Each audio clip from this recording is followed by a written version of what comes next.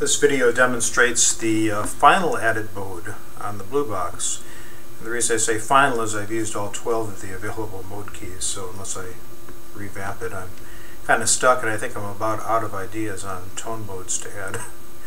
But since I added the IMTS modes on the ANI mode on star and the digit dial on pound, I figured I would go in and add one older mode, the MTS, or mobile telephone service mode, that actually preceded cellular, of course, and also preceded IMTS, which is a relatively automatic system, at least as it was intended to be implemented in a dedicated mobile telephone. Had a lot of characteristics similar to the current cellular system in terms of number identification and automatic call setup. But the MTS system was quite a different animal. That dates back to the late 30s, actually, and 40s. Originally it was a push-to-talk system, so it was not full duplex. So when you made a call, you had to push the button on the handset to transmit and release it to listen to your called party. And it was strictly manual. You would press a series of buttons on your console to find an idle channel. You would key up the transmitter by pressing the button on the headset, and that would bring an operator on the line. You would give her your number and then the number you were calling. So very similar to manual telephone service for the home, except extended into the mobile. A company called Secode, in collaboration with General Electric, came out with a slightly improved method that allowed automatic or semi-automatic operation.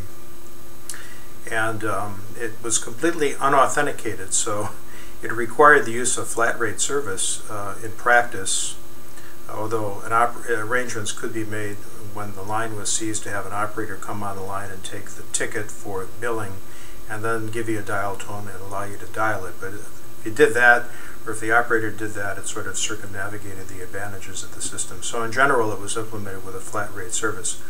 So the way this worked, this is mode 0, so we'll press and hold 0. Alright, we're in mode 0 now. Relatively simple in terms of control keys. You've got a D key to get a dial tone and connect to the system. So you would key up your transmitter and play this tone to get a dial tone back. There was no authentication, as in the IMTS system that required a separate authentication sequence, coded authentication, and then the dial pulses. So you just press the connect key. There's a set of two tones, very similar to MF tones, played for 1 second, that would get you a dial tone. To disconnect, you would press the C key. While keying your transmitter, that would send a different set of 1 second burst of MF tones that would disconnect the call and release it. And that was it in terms of control. The dial pulses are a little bit different. They use an alternating series of two tones. But the difference here is that when the operator originally took the phone, in fact, I'll show this with a Princess phone I have here, but imagine this is a control head. So if you took it off the hook, the operator then would begin dialing after he pressed or initiated the connect sequence and got the dial tone. He would rotate the dial. As soon as that dial came off normal, it would send a connect tone, the same used to get the dial tone, for as long as he held that against the stop or the dial moved off the off normal position. So as soon as I move it, right now it's off normal, a contact is closed in the dial. As I rotate before I release, it's still in the off normal state. When I release it, it stops playing that connect tone and plays two other tones in an alternating sequence at 10 pulses per second. One tone for the make when the tone is sent, and the other for the break, a second tone for that. So 3 tones involved in dial pulse. Off normal, sending the connect tone, releasing, alternating two additional tones that would actually send the dial pulses. So it does sound quite a bit different from the IMTS dial pulses. So how does that actually sound? Well, like this. So you hear that connect tone. I send a half second of it, simulating the off normal position of the dial. And then the dial pulses as the dial would be released.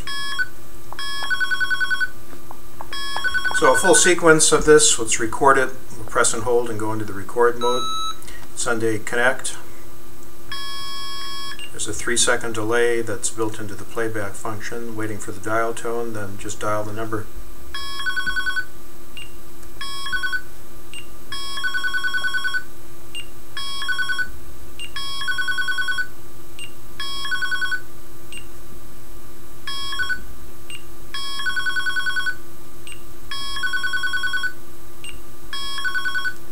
That's it. That would connect the call. So we'll save that to memory 1.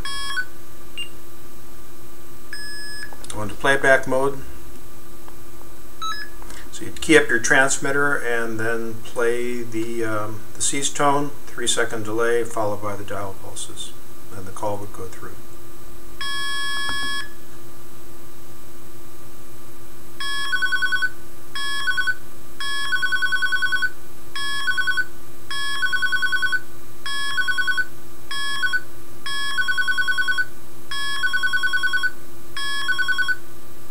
The reason for that extra tone, that extra connect tone at the beginning of each one of the sequences was because the transmitter would actually unkey and stop transmitting radio frequency signals between each digit. So that connect signal was an indicator to the base station that the transmitter was keyed up and back online again. So it was a little different from IMTS that stayed keyed continuously once the call was initiated. So it was done, I don't know, I guess to conserve power or wear and tear on the transmitter. We'll do that one more time. Connect. Now we have a dial tone, hopefully.